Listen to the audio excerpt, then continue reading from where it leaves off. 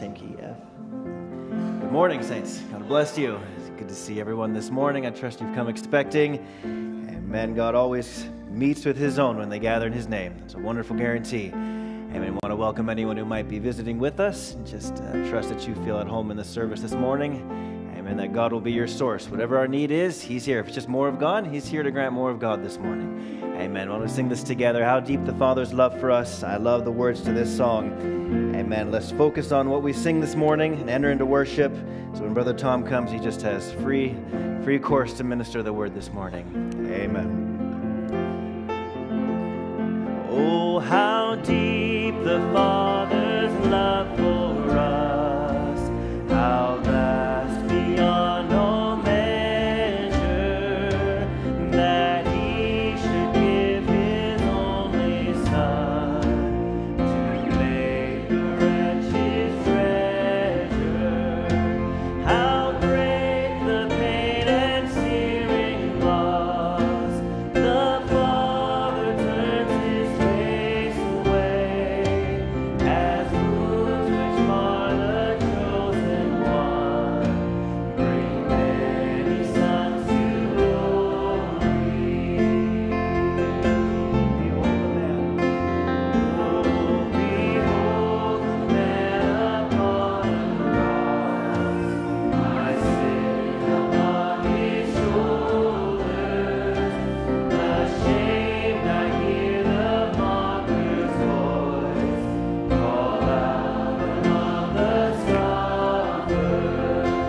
It was my sin that held him there until it was accomplished. His dying breath has brought me life. I know that it is finished. Amen. How great, oh, how great the gulf that God did stand to come where I lay helpless. Through tears I see his outstretched hand as he declares me guiltless. How great the love that sought me out. How infinite his mercy. His blood has cleansed my every part and claims me as his purchase. Let's sing that verse once again. How great the gulf. Oh, how great the gulf that God did stand to come where I lay helpless. Through tears I see his outstretched hand as he declares me guiltless. How great the love that sought me out. How infinite his mercy. His blood has cleansed my every part and claims me as his purchase. Amen. Last verse. Oh, so I will not boast in anything, nor gifts, no power, nor wisdom. Oh, but I will boast in Jesus Christ, his death and resurrection. Why should I gain from his reward? I cannot give an answer, but this I know with all my heart. His wounds have made. Why should I gain? Oh, why should I gain from his reward? I cannot give an answer. Oh, but this I know with all my heart. His wounds have paid my ransom. Hallelujah. Blessed be the name of the Lord. His wounds have paid your ransom this morning. How great is our God. Amen. Can we sing that? How great is our God, the splendor of a king.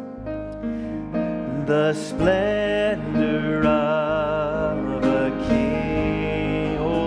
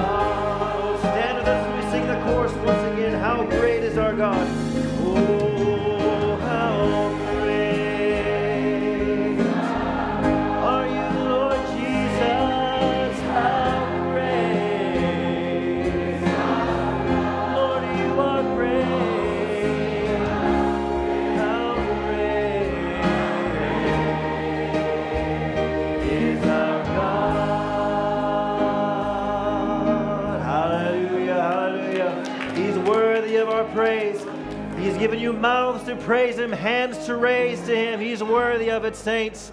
Hallelujah. Blessed be the name of the Lord Jesus. Hallelujah. Hallelujah. Who was and is to come. Hallelujah. He's the beginning and the end, the Alpha, the Omega. He's above all things and before all things this morning. Worship Him, saints. Blessed be your name, O God. Hallelujah, hallelujah, hallelujah. Worthy, worthy are you, Lord. Hallelujah, hallelujah. Amen. You are great. You do miracles so great. And why don't we sing that song together as we prepare to go to prayer this morning. Amen. You deserve the glory and the honor. Oh, you deserve the glory. Let's just worship Him, saints, as we sing this song. And the honor. Oh, Lord, we lift our hands to worship as we praise your holy name. You deserve the glory and all the honor. Lord, we lift our hands in worship as we praise your name, for you are great. You do miracles so great. There is no one else like you. Lord, there is no one else like you, for you are great. You do miracles so great.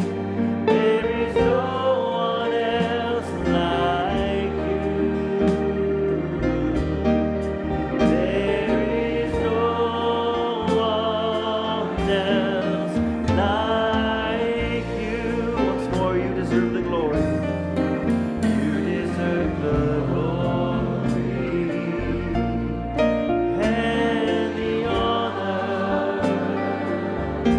Oh, Lord, we lift our hands to worship as we praise your holy name. You deserve the glory and the honor. Lord, we lift our hands to worship as we praise your holy name. You are great, you're so great, Lord. You are great. There's none like you, Lord. Oh, there is no one else like you. You are great. You do miracles so great. There is no one else like you. There is no one else like you. Hallelujah, hallelujah. Amen. Maybe the brothers will just come as we prepare for prayer this morning. Do a few prayer requests we want to remember. Brother Ray, could I ask you to come, please, if you wouldn't mind, and open the service for us in a word of prayer.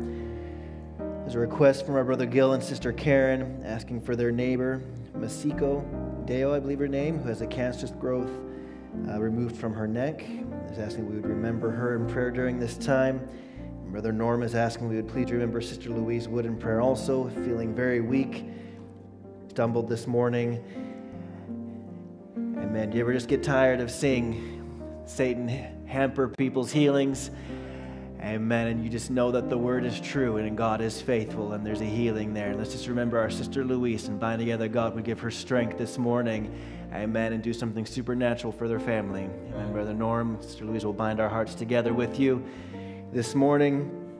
Amen. Thus far and no further. Amen. Let it be, Lord. And that's what we have to believe, saints. We have to believe there comes a time when we just don't allow Satan to encroach on our land anymore. And God steps in and does the supernatural. Amen. Let's believe it is already done because it has been completed. It's a finished work. Amen. If there's a desire on your heart that you'd like from the Lord this morning and you'd like to lift it before Him as our brother Ray comes, amen. Would you come, Brother Ray, and remember the offering also this morning? God bless you, brother. Appreciate you. Amen. Shall we pray?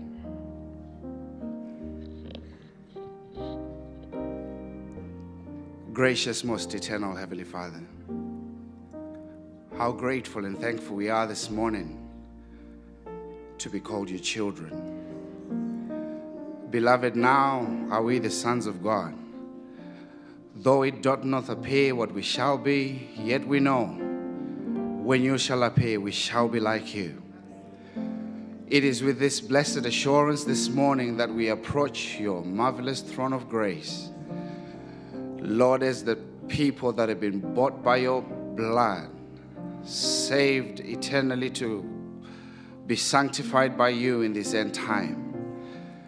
It is in the self-token, Father, that we approach you this morning with thankful and grateful hearts, willing to express our love for you, O God, because you first loved us, Father. Now this morning we recognize that you've opened a predestinated place of fellowship within your blood. Lord, and it is in that same token that we come with needs, with burdens before you, O God, knowing that, Father, if we call upon your name, you said you would no wise cast us away. Lord, this morning your children have penned requests onto a paper, but Lord Jesus, the greater than Solomon is here, the one who died for us, the one who is still touched by the feeling of our infirmities. You said in your word, Father, if you be lifted up, you will draw all men unto thee. Now this morning we bring these requests before you, Father. With joined hearts, Heavenly Father, we are trusting you that once again show yourself as the miracle working God, the one who knows the end from the beginning, the one who has ordered our steps thus far. Hitherto has the Lord blessed us and kept us, O God. Father, we are once again coming, oh God, saying, Lord, for any unwritten request this morning, Lord, you search out all the parts of our hearts, Father. Those things that we know, we don't even know that we need, oh God. You are the all-sufficient one this morning. In you we stand complete. In you we stand, Heavenly Father, justified. Lord, it is in this, Heavenly Father, this completeness, redemption, Heavenly Father, that you have given us, that we approach thy throne of mercy this morning. Your children will stretch forth their hands to give, oh God. How we pray, Lord Jesus, that you bless them. Bless their going out, bless their coming in. Bless their places of work, Father. If there be any snares, the enemy that they set before them, we rebuke the devourer for your sake. Heavenly Father, bless the tithes and offerings. Bless them for their intended use, even for the feathering of the gospel.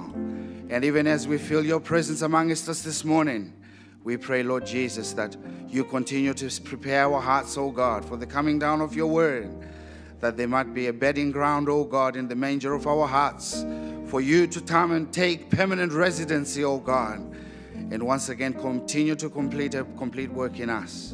In Jesus' precious name we pray to say, start with us and finish with us, O God, and we shall be careful in all to give you praise, glory, and honor. In that matchless name of our Lord and Savior, Jesus Christ, we pray. Amen and amen. Amen. Bless you, buddy. Thank you. Amen. You may have your seats. Amen. Can you play? I just want to thank you, Lord, for letting me hear your word. A little song that we sing often. Amen. But as we were just in prayer in the minister study before the service, it was just so on my heart. It's like, I'm so thankful, Lord, that you gave me ears to hear this message. Isn't it wonderful, saints? Out of all the billions of people in the world, think of it. It's just incredible, the election of God. Amen. Don't let the opportunity pass you by this morning. Amen. let's sing this. I'm going to ask the choir they would come. We're going to sing No One Like Our God as our brother Tom comes to minister. Amen. Brother Paul, you could come drum also. And amen. We just want to worship him this morning and receive from the word once again. So maybe as we sing this, the choir could come and get ready to sing along with us. And I just want to thank you, Lord, for letting me hear your word. What have I done to deserve such glory revealed in me? Thanks for that special night when I saw your glorious light. Came face to face with eternal life. Lord, I thank you. Sing it once again. I just want to thank you, Lord. I just want to thank you, Lord, for letting me hear your word. What have I done to deserve such glory revealed in me? Thanks for that special night when I saw your glorious light. Came face to face with eternal life. Lord, wonderful. One more time. I just want to thank you, Lord. And I just want to thank you, Lord, for letting me hear your word. What have I done to deserve such glory revealed in me? Thanks for that special night when I saw your glorious light. Came face to face with eternal life. Lord, I thank you. Amen. This is not a special. This is part of the service, so please sing along with us. Amen. And we just also have the words of Brother Joseph, if you don't mind, please. On there as well. Can we get on the screen? Perfect. Thank you.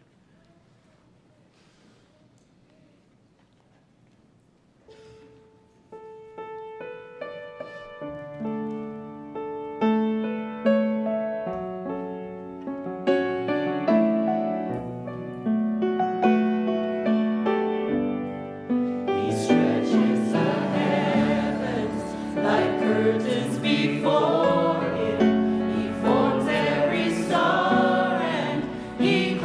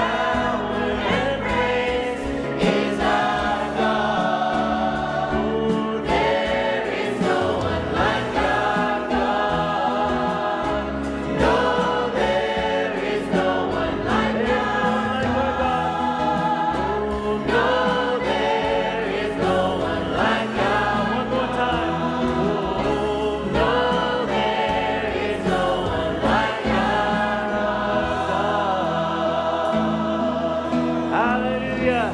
That's my God. Praise the Lord. I want you to stand with me. We're going to sing that second verse again. I walk through the fire, and He is beside me. I pass through the waters, and I do not fear, for the Lord is my keeper.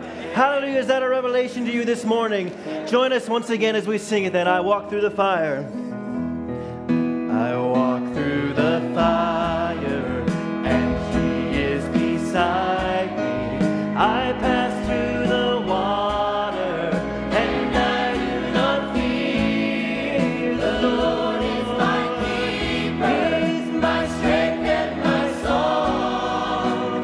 Mighty in battle, He fights for His own. Tell me, who is like unto our God? Like our God. Who is like unto our God? There's no one before Him, no one beside Him. There is no other, no one like Him. There is no power more great, no one worthy of praise like our God. Like our God. His voice is like thunder, His word is forever. His love is unfailing and flows like a river. Worthy of glory and honor and power and praise is our God. There is no one like our God. No, there is no one like our God. No, there is no one like our God. Hallelujah. No one like our God, our lovely Lord Jesus Christ. Let's bow our heads in a word of prayer. Heavenly Father, we have assembled this morning to give you all glory. Lord, honoring the resurrection this morning, knowing that the tomb is empty, stone's been rolled away. But God, you're a living Savior, a living God. One, Lord, that is present amongst your people even now. And so, Lord, as we look to you, the author and finisher of our faith, would you come and speak to us so individually, so personally, Lord, that you could punctuate that word within our hearts, that we are determined, Lord, to live for you in every area of our lives. Bless the people of they've assembled together. Bless those who have joined with us on the internet and those that are away, ministering the word of God. Brother Tim, Brother Kim, laboring in India today. Brother John up in Grand Prairie. Pray that you'll be with them in a very special way. And for us, Lord, break the bread of life. We ask in Jesus' name. Amen. Amen. God bless you. Nice to see you this morning. Thank you, choir.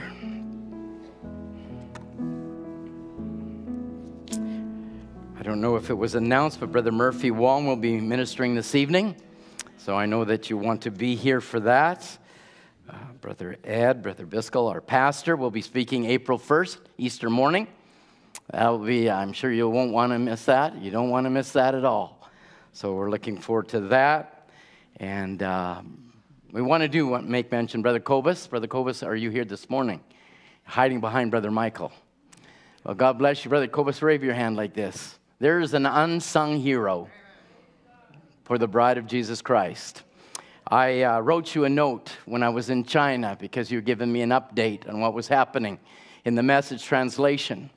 And it's marvelous to see because it really affected me knowing that if the Message would have come in Chinese, what would I have done? I'd learned Chinese. But what a chore that would be. And as the saints have been able now to have the translation of this message in their language, you're doing a great work, Brother Kobus, and God bless you for it. Over 2,000 and some odd sentences were translated this week, I believe.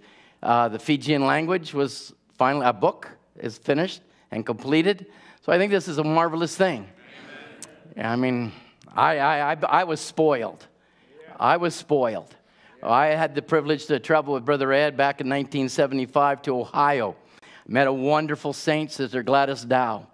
And Brother Biscoe was studying in his room, and Sister Gladys had come home for volunteering at the hospital.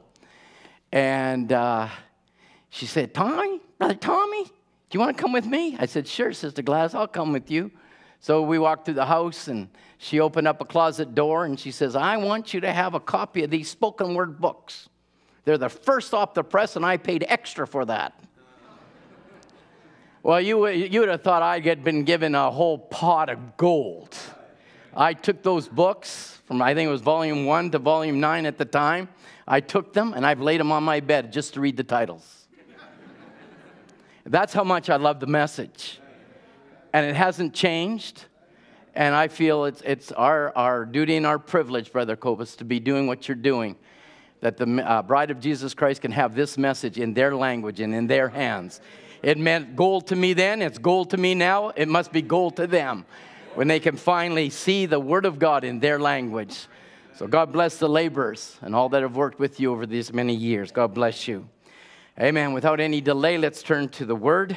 I have a number of scriptures I'd like to turn to. If we don't finish, it'll be all right. Maybe part 1 or 2 or 3 or 4. So we'll just look to the Lord. Isaiah chapter 60. Isaiah chapter 60. And we'll read at verse 18.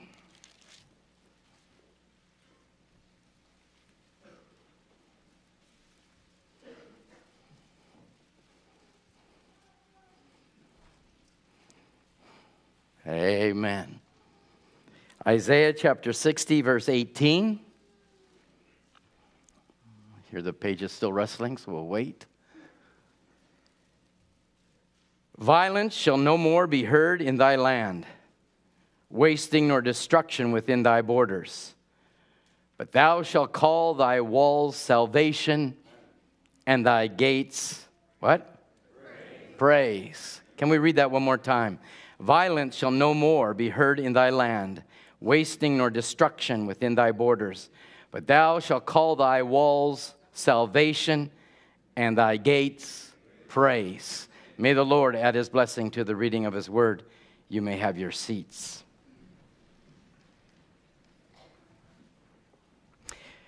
In Zechariah, you don't need to turn to it, Zechariah chapter 2 and 5, the Lord speaking, saying, I, saith the Lord, will be unto her a wall of fire. What a protection. What a protection we have. Isaiah chapter 21, verse 11. If you want to turn to it, I'll be reading verse 11. Isaiah 21, verse 11.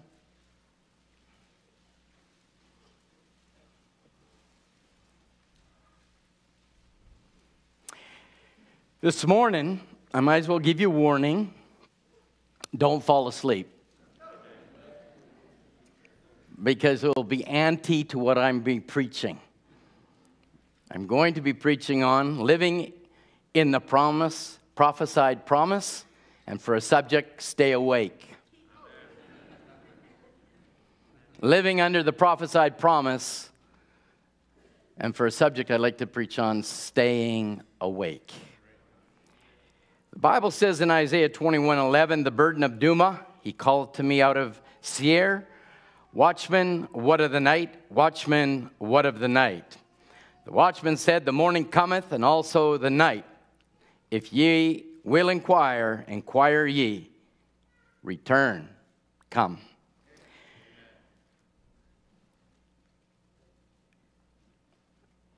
It's a wonderful, wonderful thing to know that God wants to be your wall of protection. And it's imperative that we understand that God has restored to us this wall of protection. And anybody that goes away or around that wall of protection, you're an open target to the devil himself. We must stay in God's provided place of worship. We must stand protected by the Word of God. And we need to be alert and awake to realize that we are living in an hour that has been prophesied to come.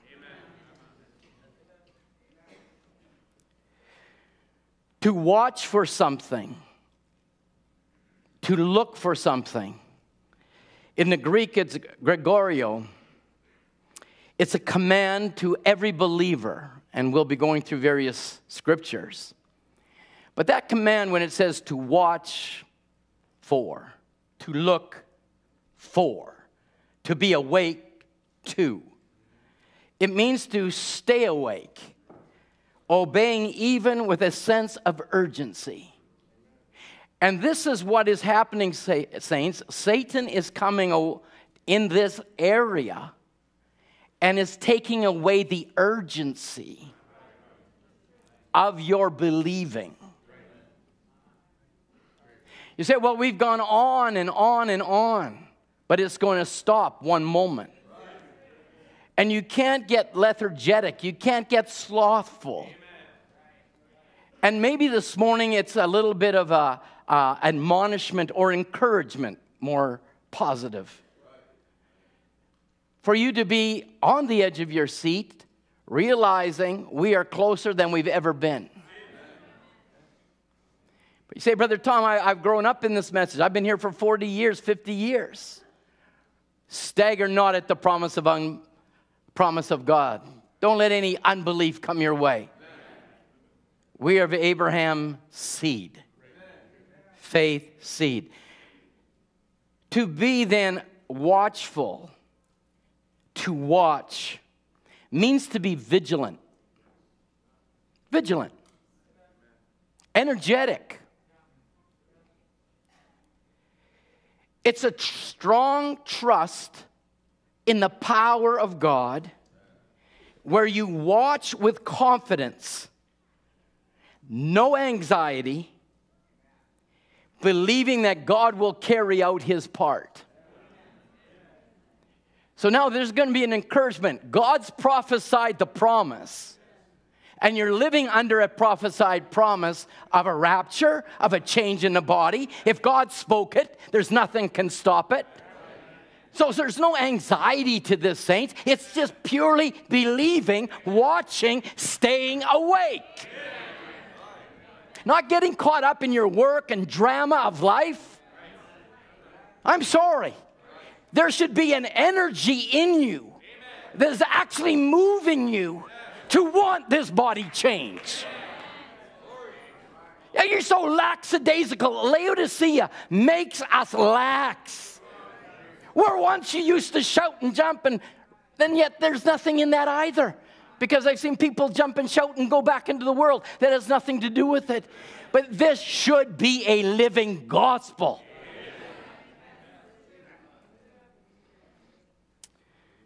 It's a strong trust in God. When you're watching, there's a strong trust. Nothing is going to shake you. Nothing is going to move you. You're a watchman on the wall, and you're watching for God to fulfill his word. I will be a wall unto you. I will be your defense. I will put a wall of fire around you. Now you tell me who's going to get at you. But if you let it down, don't let those broken walls come. And we'll be getting into Nehemiah. We have a strong trust.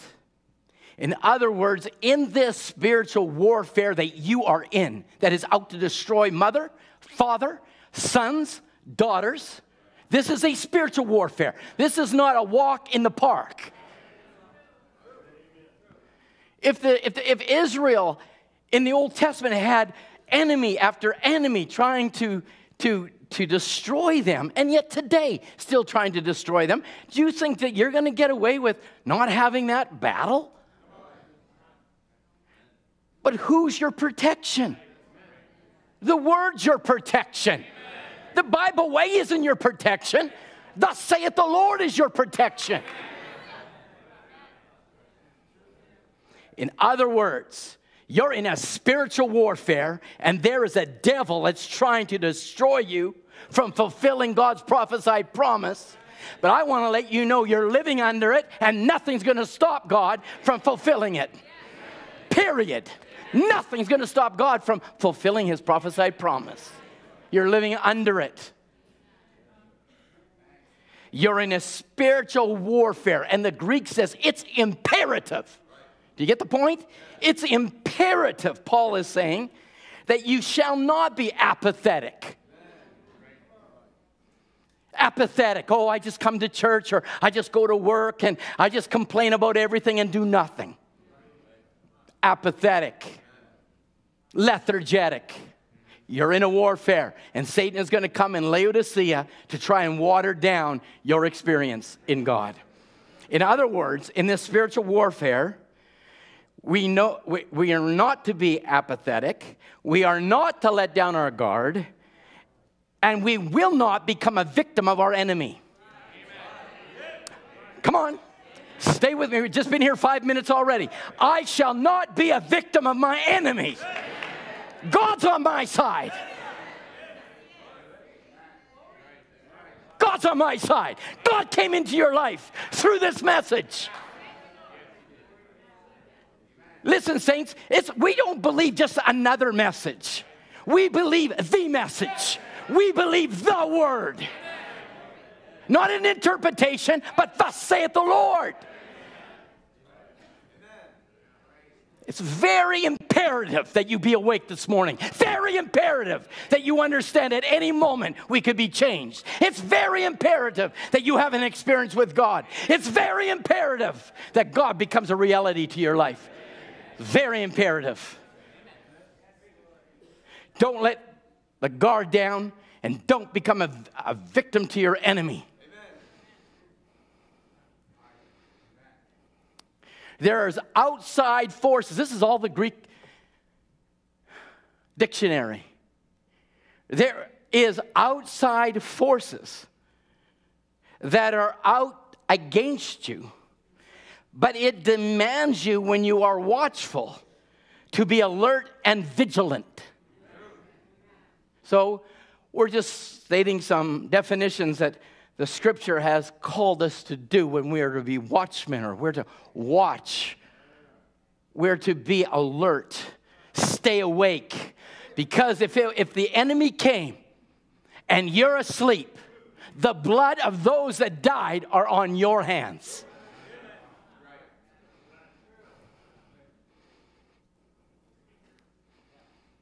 Now we understand Israel was prophesied because they'd left the Lord and they worshiped idols.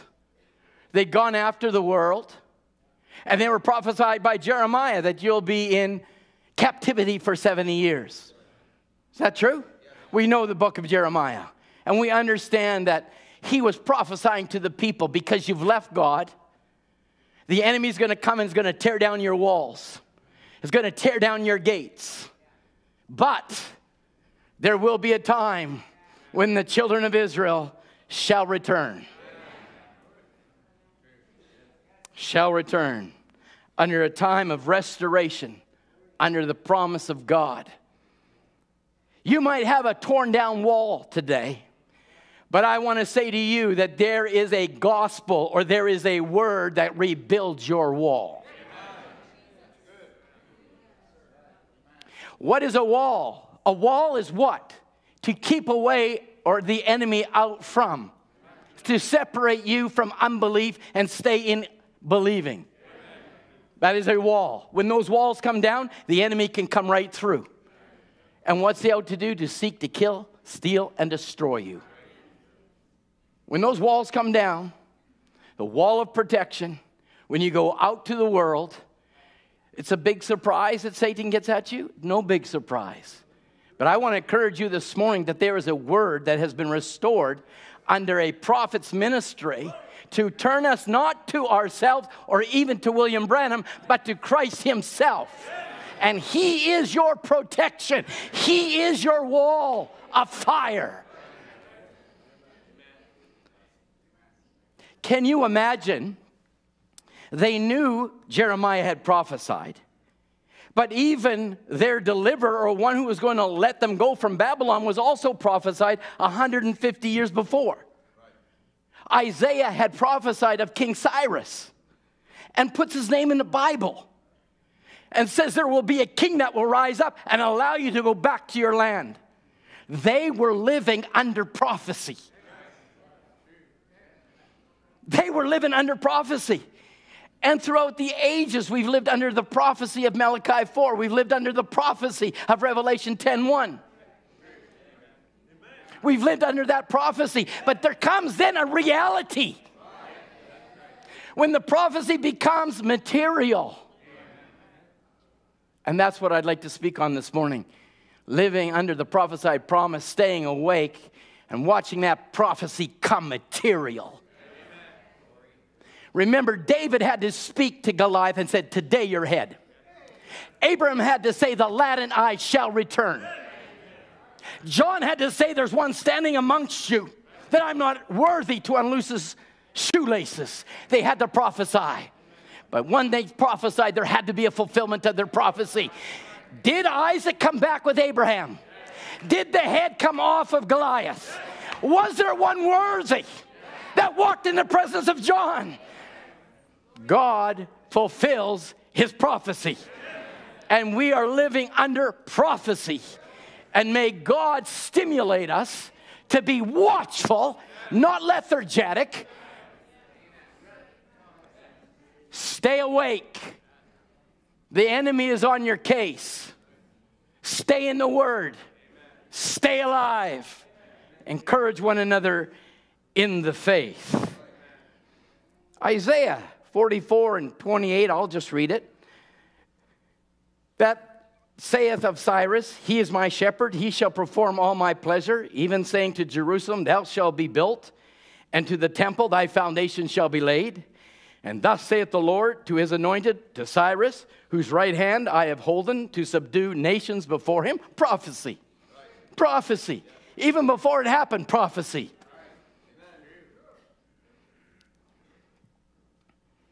Second Chronicles 36 and 22. Now in the first year of Cyrus, king of Persia, that the word of the Lord spoken by the mouth of Jeremiah might be accomplished, the Lord stirred up his spirit of Cyrus, king of Persia.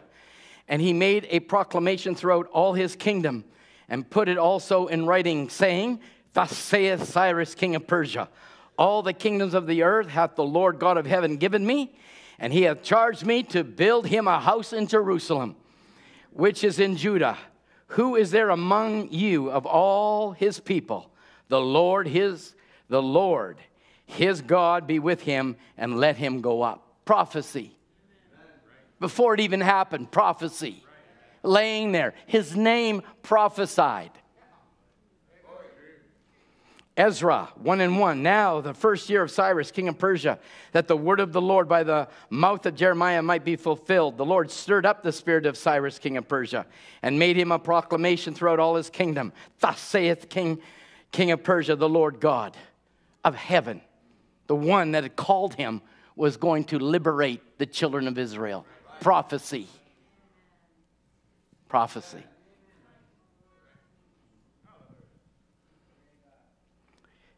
Nothing is going to stop God's prophecy in being fulfilled.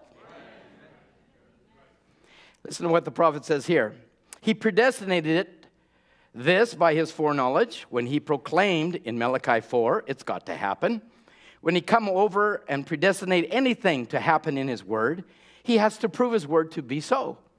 When he predestinates anything to happen and says it will happen, he knows that seed will be there just at that time. Now you just have to come to the realization, am I that seed? And once you come to that declaration, nothing is going to stop you from fulfilling this prophesied word. Now listen what he says now. He has predestinated a bride. So tell me, is there going to be a bride? Is there going to be a fulfillment, a bride? What is she? She's the bride word. Nothing's going to stop the bride from becoming the word. Now watch. He says that he's predestinated a bride. She's going to be there. There is going to be a rapture. She's going to be there. He's predestinated it by his foreknowledge. See, there's nothing that's going to stop it. Prophesied, to him that overcometh will I grant to sit with me in my throne. Prophecy. There's going to be overcomers. You might as well be alert, stay awake, be energetic, and say, I'm one of those overcomers. It's been prophesied, I shall overcome. No enemy, no devil, no weapon formed against me. You might as well make the declaration, saints, because it's a prophesied word, and that word has to materialize. It has to. A virgin shall conceive. That word had to materialize. There will be a King Cyrus. It had to materialize. There's going to be a bride. She's materializing. There's going to be a rapture. I am the rapture. And people are so dysfunctional in this day. It's Satan on your case. You need to drive those devils out and start building your wall.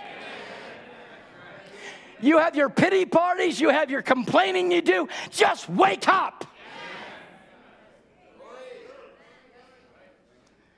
We are in a battle. It's a spiritual battle. We're fighting for your life. Romans 13:11, if you allow me, I'm going to be very quotacious, as I've said before. I'll be very quotacious. That means I'll be quoting a lot, scripture and prophet. But stay with me. Don't fall asleep yet, please. Stay awake. If the enemy is on your case and you can sleep already in a service like this, there has to be some lacking in your spiritual experience. I'm looking for a rapture. I'm looking for that change because it's been prophesied. I'm expecting it. Paul says in Romans 13:11, and knowing the time, that now is high time to awake out of sleep. That's Paul writing to Romans here. To awake out of sleep. For now is what? Our salvation. I know you know the scripture. For now is our salvation nearer than what when we believed. But then you say, well, Brother Tom, I've been saved for a long time. Is that exactly what salvation means there? You just glossed over it. Well, I've been saved and I've been awakened. Well, is that exactly what that salvation? We're nearer our salvation than we've ever been. The night is far spent, the day is at hand. Let us therefore cast off the works of darkness. Let us put on the armor of light. So for now, our salvation is nearer than when we believed. Now, are we talking about our salvation the day we got saved? What are we talking about? What is Paul writing to the Romans regarding this salvation? Salvation here is meaning signifying an entire deliverance. It's high time to awaken to your entire deliverance. It's your entire deliverance. Not those little imps that have come by you in the last week or the last month. Saints, you've conquered those. That's why you're here.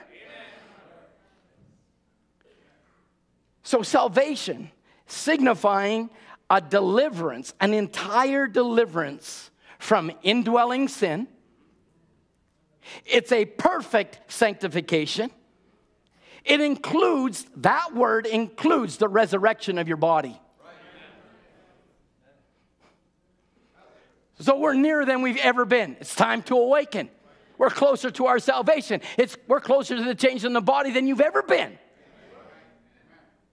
So, but I've been here, I've been to church, and saints, it's time to press on. Time to press the mark. Time to run the race. It's not a time to slacken off.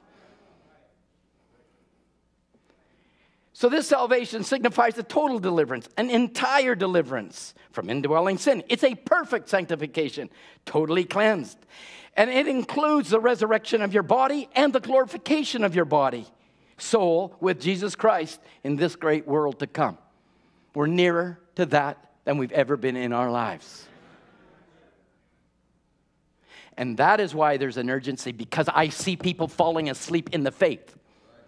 Whether you travel around the world or wherever you see it, they're going away from the truth. And the truth has come to set you free. Do not water this gospel down. This is not a waterless gospel. You got to keep that water away. It's not watered down, saints. It's a building up of the faith. People will try and water this gospel down. It doesn't mean exactly what it says. It means exactly what it says. Exactly what it says. 1 Thessalonians 5 and 6 says, let us not sleep as do others, but let us watch and be, what? Sober. Let us watch. Now, Paul is emphasizing the watch, the watch, the watch. As the Old Testament emphasized the watch, the watch, the watch. So when you watch, you're awake. When you watch, you have a sense of urgency. When you watch, you're ready for the enemy. We have a strong trust in the power of God that has delivered you, will keep you, and take you away. Be vigilant, saints. Just be vigilant. 1 Thessalonians says, as we just read, 5 and 6, therefore let us not sleep. You waken your children up. You have your prayer meetings at home. You have your Bible studies around the table. It's not a time to slacken up. It's a time to be vigilant. You say, I got no time. What is worth more than that? What in your great scale of life is more than consecration, dedication, giving God more? I'd really like to know. So let us not sleep, as do others. Now I want you to take a look at that word others, as do others. Let us not sleep, as do others. So what Paul is basically saying, let us not sleep like the others, but we're not going to be asleep. Let us not sleep as others. So I took a look at the word others. What does others mean? Others, in the Greek, means the refuse. Don't sleep like the refuse, or garbage, or debris, or discarded matter. Don't sleep like the discarded matter.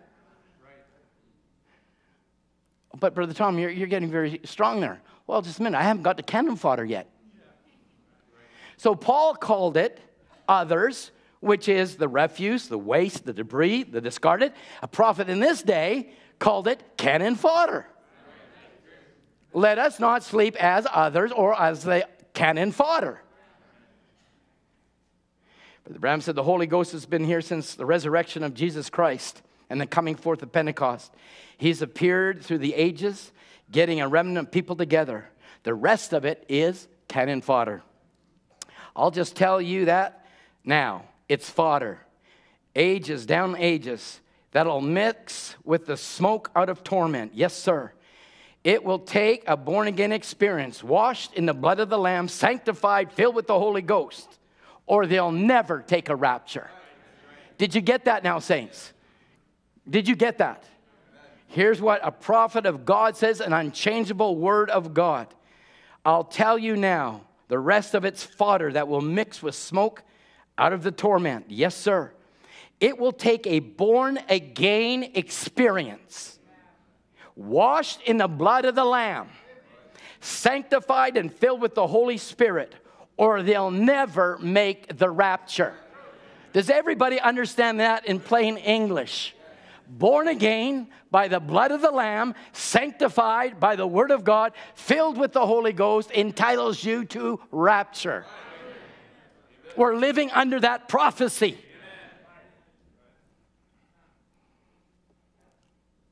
Let us not sleep as others, the debris, the waste, the discarded matter. Let us not sleep, or as the Greek says, as the refuse of mankind.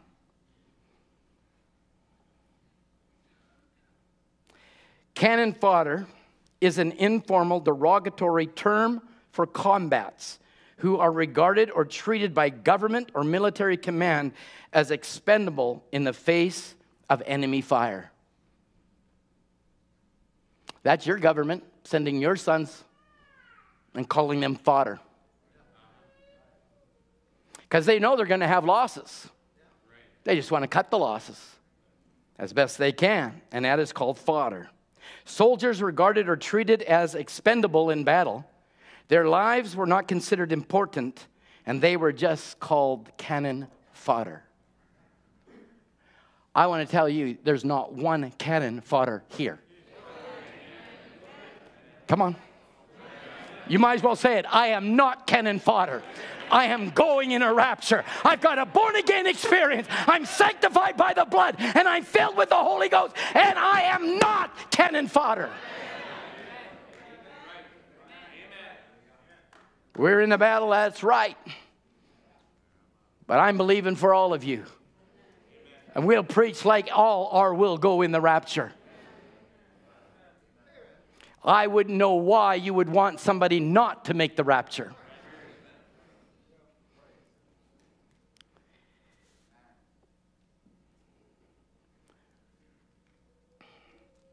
Brother Branham said, in recognizing your day in this message, as a minister of the gospel, I cannot see one thing left but the going of the bride.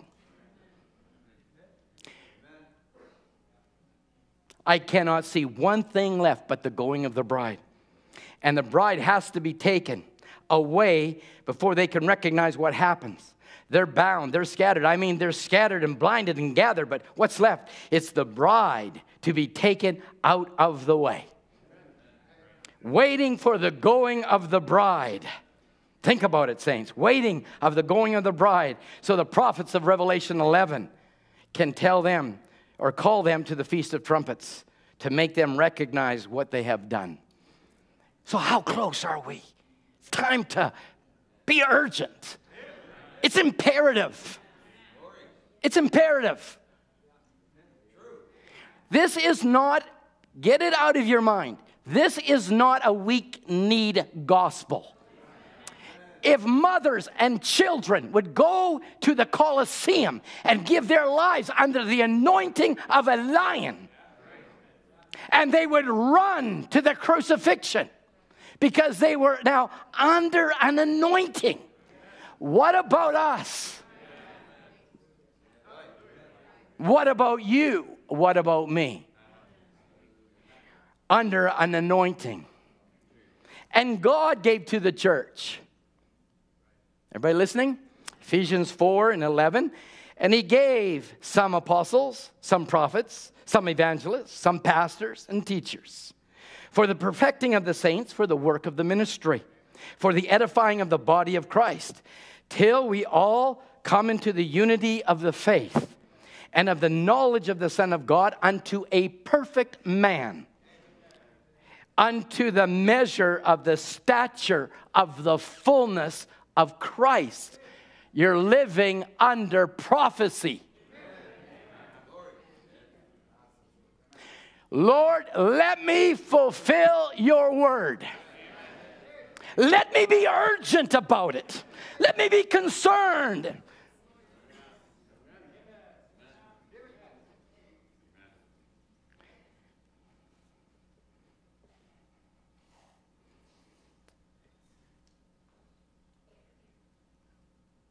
God has given into the church, as we read, apostles, prophets, evangelists, pastors, and teachers, for the edifying of the body, to the building up, till we all come into the unity of the faith.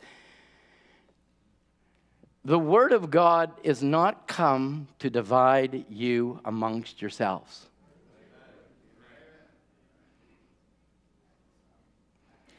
To devour one another. Calling you to the, what? Unity of the faith. No big eyes, no little U's. Nobody special, everybody special. Is everybody on the same page right now? When the walls had to be rebuilt under Nehemiah, mothers helped build the wall. Children help build the wall. Daddies help build the wall. Everybody had their part in building the wall. Nobody exempt. I'm sorry. You can't hide in your little corner and say, I don't have a part to play. You have an integral part to play. You have a part to play this morning.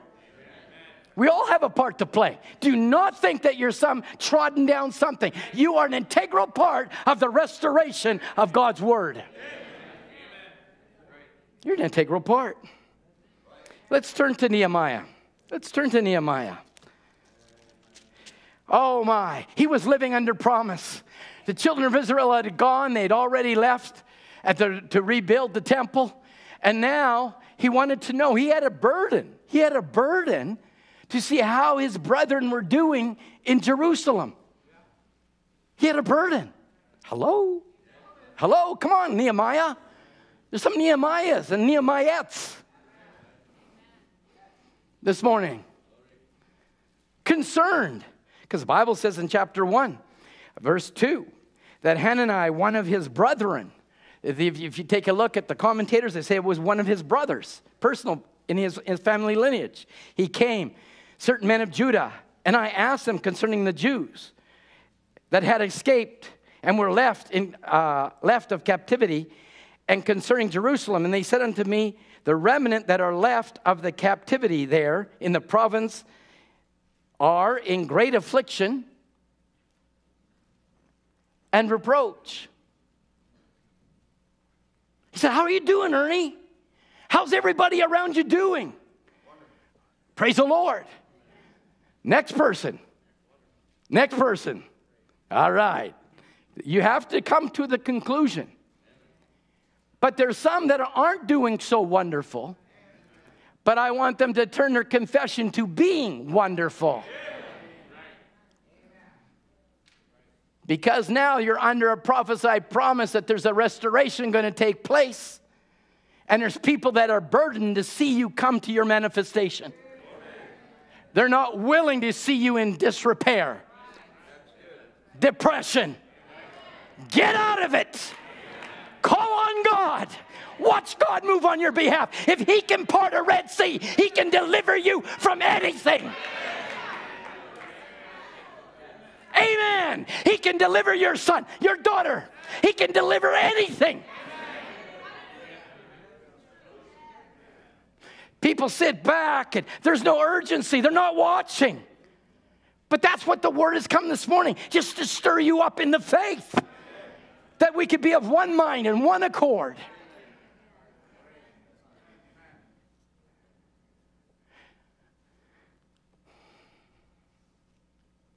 Here he was and asking, concerned, how's the church doing?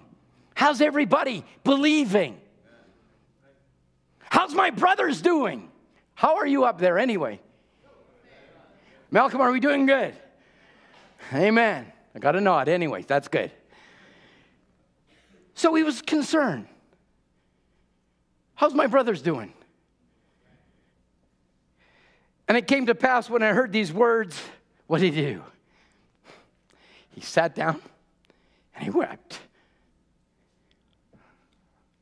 How we doing, church? Let's get the reproach away. Let's get the afflictions off of you. Let's unite ourselves as a church, as a body of believers concerned one for another. But many people are only concerned about themselves because that is what Laodicea has produced, a crops of memes. A generation of narcissistic people. They're not burdened like Nehemiah was of their brothers and sisters. They were only burdened for themselves and what they need and what I want. And the prophet said, true Christianity is living for the person beside you, behind you, and across the auditorium from you. But it's all about me. No, it's not all about you. It's all about the body of Christ. How's the brethren doing? Well, some are under reproach, and some are depressed, and some don't know what's going to happen. Well, then I'm going to do my part. I'm going to do my part. That's all you have to do is do your part. Maybe it's a prayer in the morning. Maybe in the afternoon. Maybe it's visitation. Come on. Church, we are a body. We are not individuals. We are connected together. You have to be concerned about one another. Not your little world and your little life and your little island. But that's what Laodicea is doing. Not concerned about your neighbor no more. Not concerned about the person next to you no more.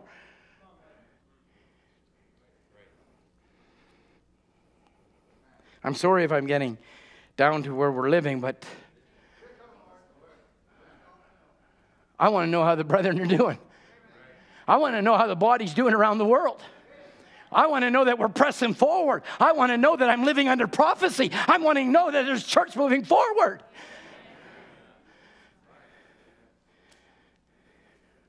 So it wasn't customary for Nehemiah to have a long face. But this was such a burden on him that when he came into the presence of the king asked him, "Why you got a long face, Nehemiah? This is not customary. What's the problem? What's your burden?" He said, "Oh, that the walls and the gates of Jerusalem would be restored."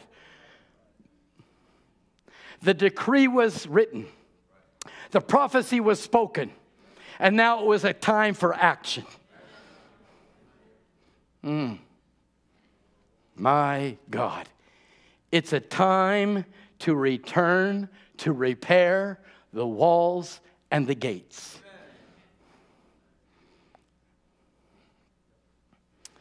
If you go through just chapter 3 alone, it just goes on, and the valley gate was repaired.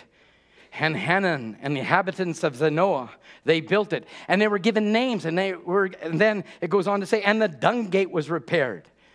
And it goes on to say, and there was in verse 16, they repaired the gate, and they repaired in verse 18, and they repaired in verse 20, and they repaired.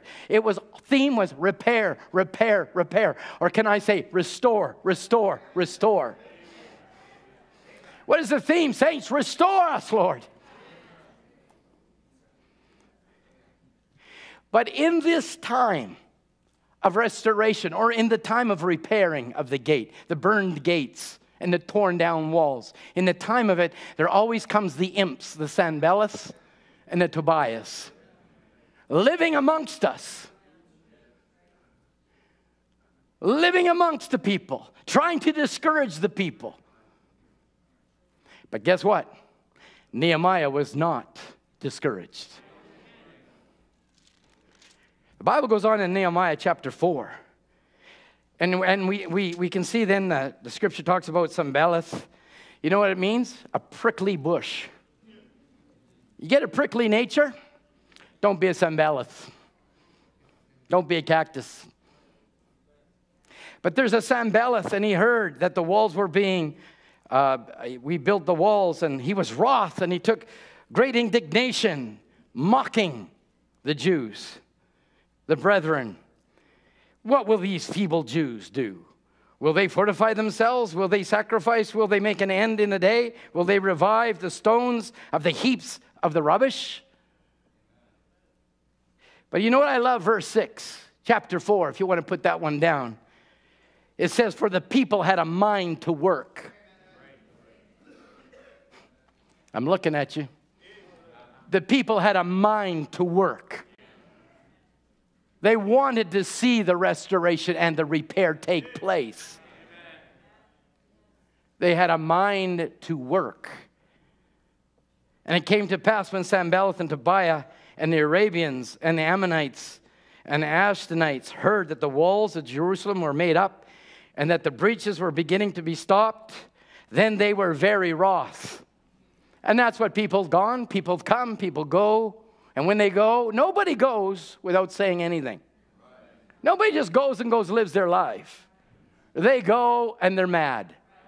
They go and they get on their computers. They go and they got something to say. There's their Sanballats, there's the Tobias. But saints, you've got to determine that I am a Nehemiah. I am under prophecy of the King of Kings. And I am going to see these walls restored. Your walls of protection and your gates that are the strength of the city. If the gates are burnt down, there is no protection. When an enemy goes to war, the first thing they do, they want to find the best place to get in. And many times you think it's at the weakest spot that the devil wants to get you.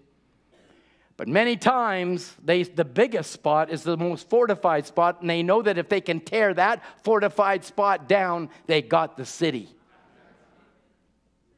So not only do you have to guard your weak link, but you got to guard the very fortification of what is holding you and strengthening you, and that is the Word. Daily. In the Word daily. How do I be a strong Christian, Brother Branham? Read your Bible and pray every day. Fortify your gates. Fortify your walls. And they conspired against them to fight against Jerusalem and to hinder it. But what did Nehemiah say? Nevertheless, we made our prayer. Nevertheless, we made our prayer unto our God. First prayer. Not second place. First place. First prayer. I prayed unto God. I prayed unto our God and set a watch against them. Just in the day? Or just in the night? He made a watch day and night. Set a watch day and night. It's time to start setting watches. Not this watch. Not this daylight saving time.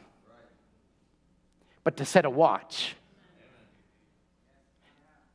To watch out for your children. Watch out for the church elders.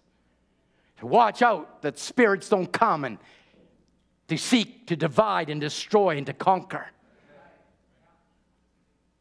We have to set a watch. Before you watch, pray.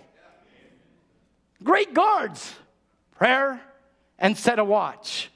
Pray and watch God come on the scene for you.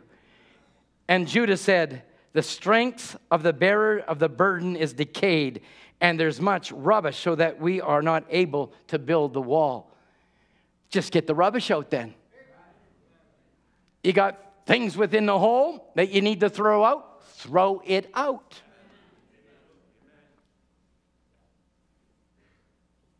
It's a city. We don't want your gates burned. We don't want your walls torn down. We want to build them up. And if there be rubbish that hinders the building, let's just get the rubbish out. They did. And that's the part of the prophecy. It's, oh, there's too much rubbish, we can't build it. No, they got the rubbish out and they rebuilt the wall. So then, why don't you just say that? I'll get the rubbish out, I'll start refortifying my walls. You're under prophecy. It didn't discourage me that there was rubbish there. It's just that they moved it away. They got it out of their lives. And then they were able to build up. Everybody knows their own rubbish. I did take a psychology course in university. I think I passed that one.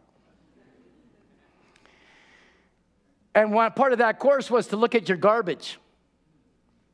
Can you imagine paying good money to go to a psychology course to study garbage? But in studying garbage, it tells the actions, what the person's like. Don't get quiet now. I'm not looking in your garbage can. I've never looked at one garbage can yet. But you can see from discarded checks, from invoices that were thrown in, what the people eat. It just describes exactly their character. Your rubbish will tell you what you are. It would be wonderful to say, oh, Brother Tom, I've got no rubbish. Boy, you got quiet all of a sudden. I'm not even a garbage collector. Get it out. Just get it out, saints. Just get it out. It doesn't matter. It doesn't mean anything. Nothing is going to stop us fulfilling the prophesied promise of the change in the body. Nothing. Nothing was going to stop the walls from being built. Nothing. Nothing was going to stop the gates from being rebuilt. Nothing. Nothing. Oh, but you'll hear the discouraging word. 10 times the Bible says they came to them, 10 times, saying you can't fulfill the promise. You can't do this. You can't do that. 10 times. The devil just doesn't say it once. He's on your case time and time and time and time again.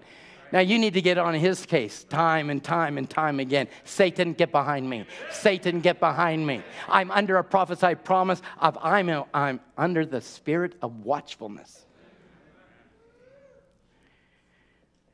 Therefore said I, look what his fortification was. Therefore said I, in the lower places behind the wall and the higher places, I set the people after their families and with their swords, with their spears, and with their bows. Notice it was family after family that was fortified behind the walls.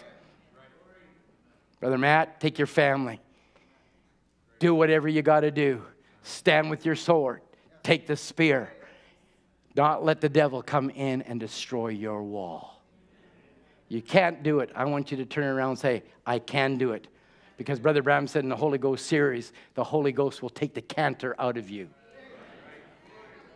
said, I can't do it. No, the Holy Ghost will take the canter out of you. Say, I can't do that. Yes, you can. The Holy Ghost will take the canter out of you. You can do all things through Christ Jesus that strengthen you. Yes, you can. Yes, we can. Does the bride have a ministry to encourage one another? Can I ask you that question again? Does the bride have a ministry? What is that ministry, saints? To build you up in the faith. Brother Branham said this. He says, will the bride have a ministry before the rapture? That's what's going on right now. That's what's going on right now, 1963, after the seals. Questions and answers on the seals, actually.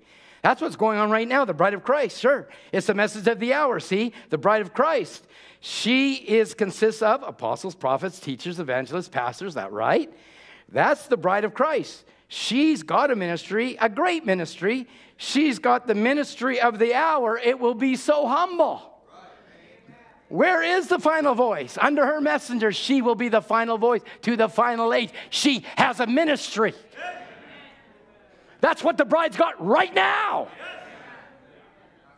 How do you conquer the enemy? By being watchful, by energetic.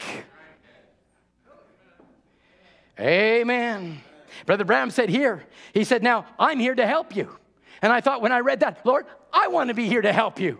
I want to help the bride. I want to do my part. Brother Branham said, I'm here to help you. And the only way I can help you is to point to Jesus Christ. I'm not pointing you to William Branham. I'm pointing you to the God of William Branham. I was humbled in China on a couple of occasions.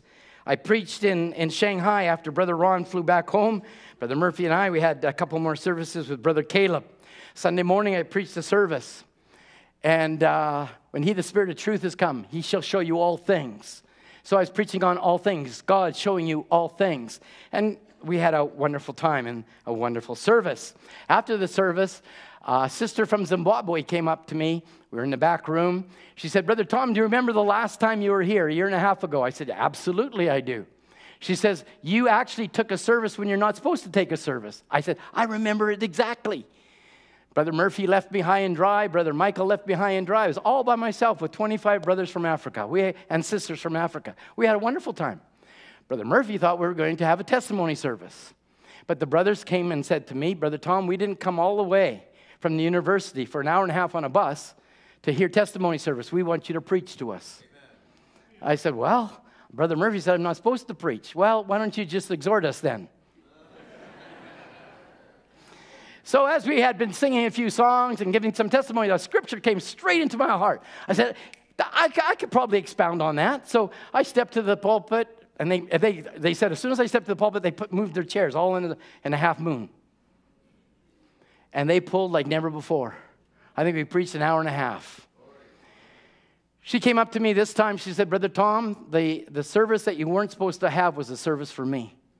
She said, I have been so changed from what you preached at that time. I have never been the same. Well, I said, sister, it's not me. It's the Spirit of God. It's the Word of God that's encouraging you in the faith. She says, and the service you preached this morning was exactly for me. I will never be the same again. I said, oh, that my heart would be like that. That I would come with that kind of expectation. I'd come to church saying, I'll never be the same again. I'll be more watchful than I've ever been before. I'm under prophecy. I'll stay awake. I'll stay awake. Brother Branham said, I'm here to help you. And I got the amen. Amen, Brother Branham. I'm here to help you. I want to help you in the faith. I want to encourage you in the faith. Brother Caleb, after the services in Hangzhou, sat Brother Murphy, myself down, Brother Ron, and he said, Brother Tom. I said, yes, sir. Brother Ron, Brother Murphy. He said, I never came to see men. I came to see God in men. And he said, my life has been changed. I will never be the same again. What are they catching? They're catching the Word in flesh. Not that we're anything. He's everything. Brother Branham was pointing us to Jesus Christ. And he said in one place, a true angel of God, a messenger, will always point you not to himself. I'm the great preacher, or I'm the great evangelist. He will not point himself to himself. He will point to Jesus Christ.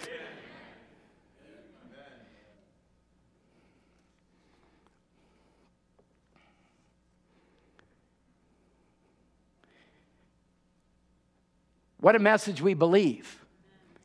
I don't want to be acquainted with the message. I want to be an expression of the message. And just so that you know, don't get in your mind, and we've said it many times over the years, the message isn't William Branham. The message is not William Branham. You say, well, I believe in Brother Branham. Of course I do. Without the prophet, we've got no message. But he was to introduce us to Jesus Christ, the living Word. The walls had been torn down. The gates have been burned by denominational years. But we're under prophecy that there will be a bride that takes the rapture.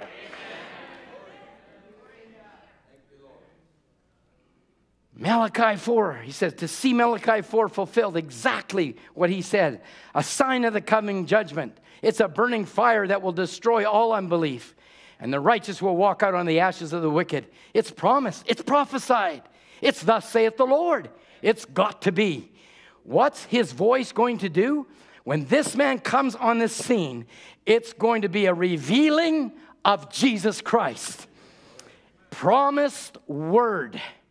That's exactly the only thing it can be. For the Bible said in Hebrews 13:8, he's the same yesterday, today, and forever. This message came to give you a relationship with God himself, which is the Lord Jesus Christ.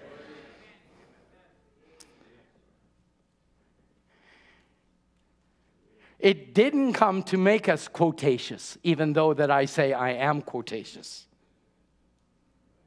It didn't come for us to memorize the message. It came for us to live the message.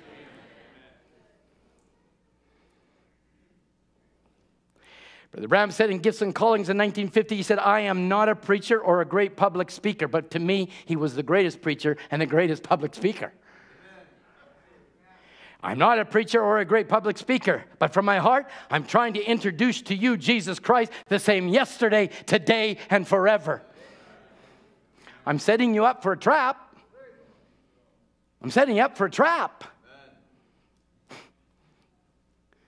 If he's the same yesterday, today, and forever, and that Word was made flesh, and we say we are the Word made flesh, then where is that word the same yesterday, today, and forever? In me. Amen? In me. In me. Hallelujah. As we said last week, Paul writing to the Colossians, continue in prayer and watch. Notice, prayer and watch. Nehemiah, prayer and watch. There's a continuity, prayer and watch. Prayer and stay awake. Prayer and get into the message. Prayer and read your Bible. Prayer and watch. Because without you being in it, saints of God, you're out of it. Stay in the Word. Be a gregario. It's an imperative. It's a command to every believer that you have that sense of urgency. Things come in to water it down, water it down, water it down. Your smart devices are very smart. People say they're dumb. No, they're very smart. They're out to tear you down, to tear your walls down, to tear your gates down.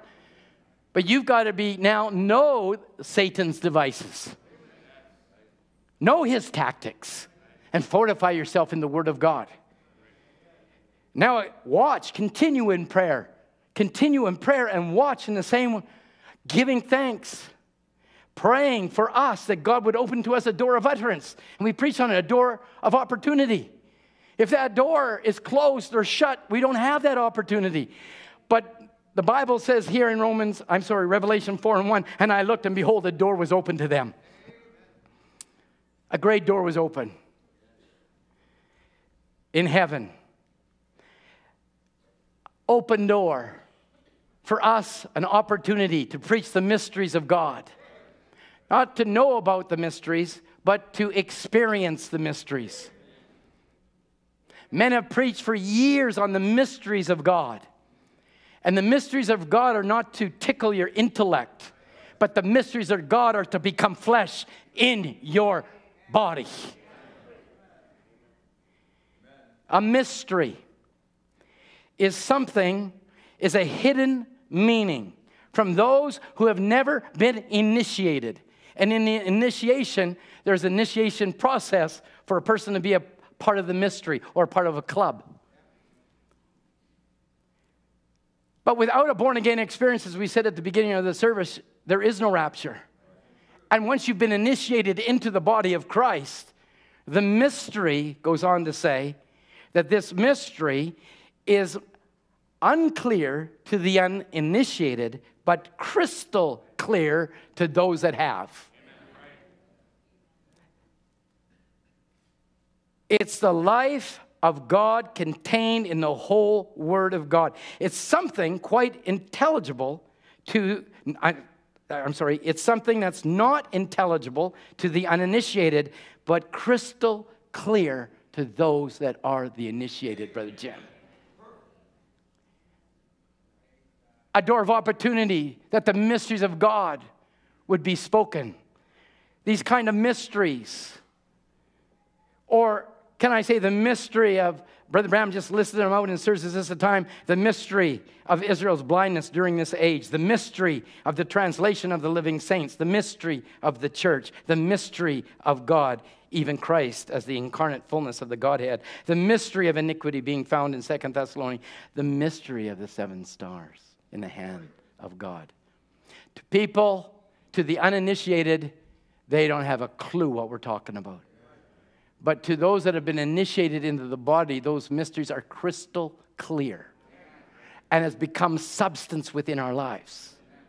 It's not head knowledge, but it's become life to us. These divine revealed mystery truths will literally turn the hearts of the children back to the faith of the fathers. Unintelligible to the uninitiated, but crystal clear to those that have been born again by the power of His Word. Stay awake. Get in the Word. There's an urgency. It's our fortification. Brother Bram said, when the enemy comes in like a flood to tear down your walls, God just makes His Word more real. We get ready to close. I want you to just to ponder that. Lord, would you make your Word more real to me? I don't want it to be a mystery. I want now it to become crystal clear to me that at the sounding of the seventh angel's message, when he shall begin to sound, all the mystery shall be finished. What is it to do for you to fortify and strengthen and rebuild your fortification against the onslaught of the enemy that's coming in like a roaring lion?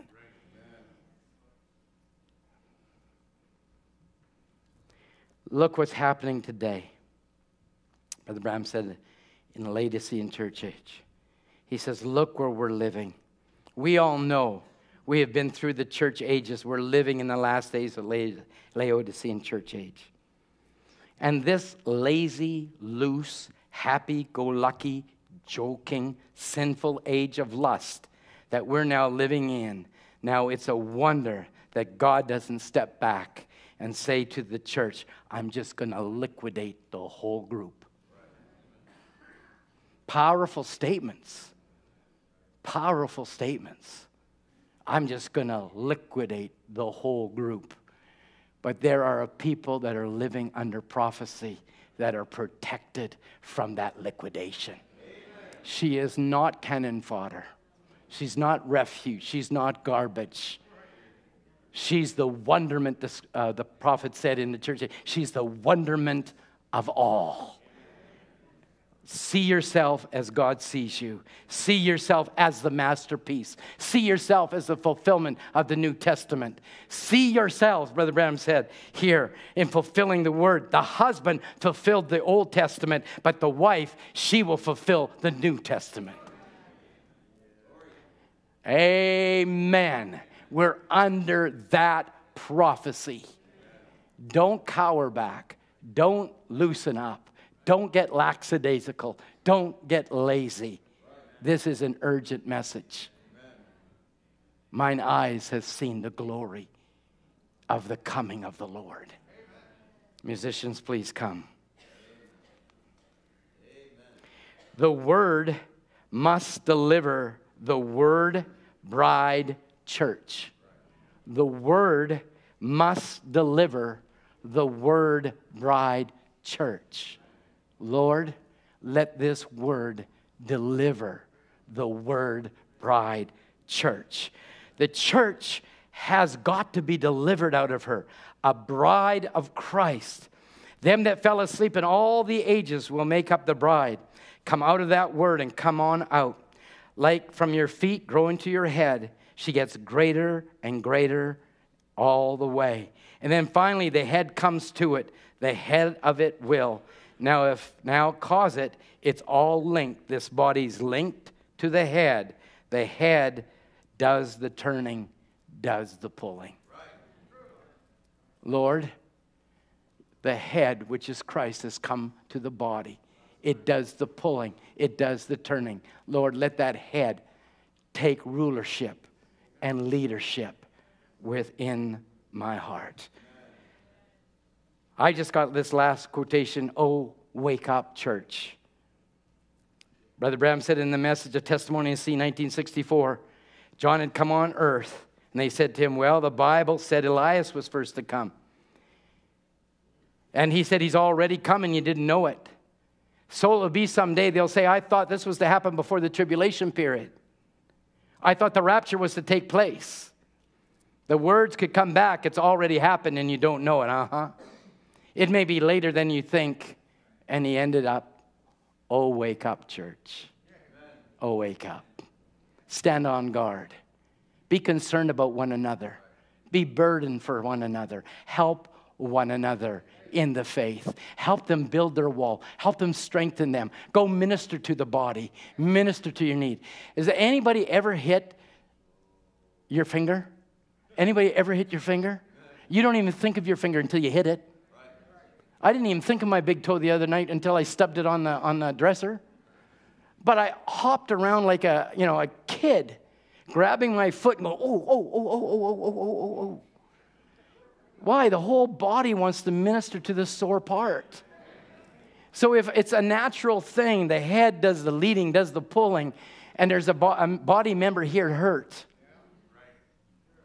It's an automatic reaction to the body to try and comfort the sore part. Let's help one another build our walls. We're under that prophecy, saints of God. We've seen it in the Word. The mothers, the fathers, the children. Everybody was a part in building the wall to keep away the enemy. Let's build up one another's walls. Let's stay awake. Let's be urgent. Let's watch over one another. Let's stand. Many things about tomorrow I don't seem to understand, but I know who holds tomorrow. He's the one that holds my hand. Many things about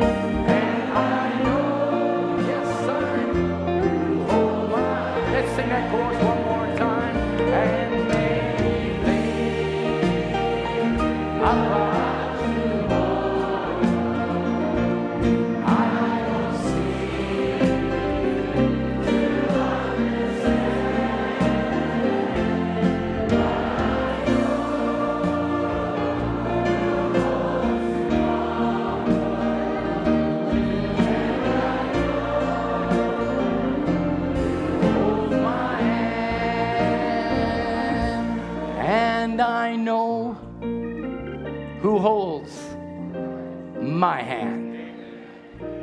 You say, well, Brother Tom, I don't understand all these mysteries and all the things. You don't have to understand it. You just believe it. And then while you're believing, God starts to reveal himself. And I just listened to the prophet this morning. He just said, just pray for revelation. He said, pray for revelation more than anything else. So Lord, make your word real to me. Brother Branham said he's the head of the body, which is his church bride. He's the head of the body, which is church bride. The bride body will follow the head. If the head has been united by a Son of Man ministry, and this head is going to heaven, this body has to follow him all the way. Don't fall asleep at this time. This is the catching away. I would like you to do one favor for me. I'd like you just to do a 360 in your seat. Just turn around and look at people as you turn around. I want you to look at specific people. I want you to take a look at them. Have you seen them? Have you seen them beside you? Now, would you pray for them this week? Watch, pray, and watch. Pray for one another. I would that all men pray what? Always. So now you've looked at them today. You've done a 360 degree. You probably didn't even think of them through the service. That's fine. But just pray one for another. Watch this body become closely knit together until we come into the unity of this great faith. Brother Marco, would you come please and close us in a word of prayer?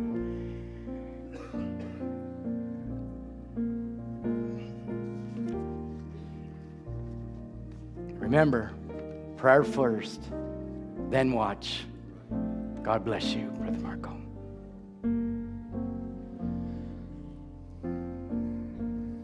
Lord, it's hard to come to the end of a service like this, and so thankful, Father, that you're always mindful of us, our needs, our walk with you, Lord Jesus.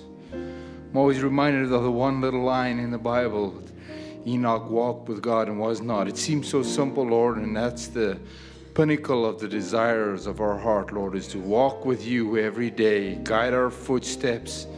Lord, so many traps and snares sit beside us, Lord, and here a man of God comes behind the desk and says, just build up each other's walls, Lord. Raise my hand, Father, and anoint us, Father, to be so sensitive to your Holy Spirit. Even when we close our eyes to pray, Lord, to reach out to you. Brother Branham said that the secret was to get ourselves out of the way. And even when we pray, Lord, I ask that you would just help us get out of the way so we say the right thing. We bring it before your throne of grace. Bring this body closer together, Lord, and we may press this battle that we are in this last and dreadful age, Lord Jesus. Lord, it would be miserable if we didn't know what the end was, but we know that the end is a victorious bride, spotless, washed in your blood, Lord Jesus, and may we just hang on to that. Our souls hang on this, Lord, and we believe it with every being that's within us. So may we encourage each other this week. May we strengthen each other this week as we press the battle. Ask that we restore Brother Tom as he's labored much, Lord, and prepare our hearts for tonight's service. May we come pulling, just bind our hearts together, bring our liquor flames together. In Jesus' precious name we pray. Amen. Amen. I'm amazed. I'm just amazed that he loves me. I'm amazed that he would come to my tent and open his word to me. Let's just sing that before we shake one another's hand. I'm amazed that you love me. I'm amazed how you care through your precious blood. I've been pardoned. My sins are gone. They're all washed away.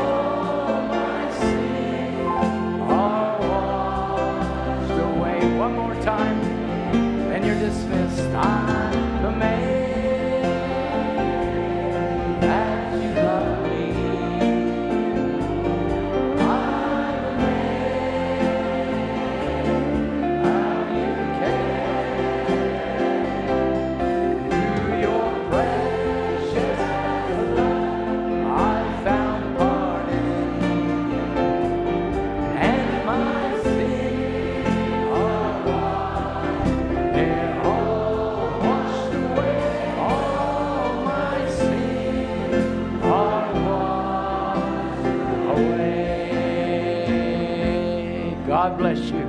Till we meet again this evening, you're dismissed in Jesus' name. God bless you.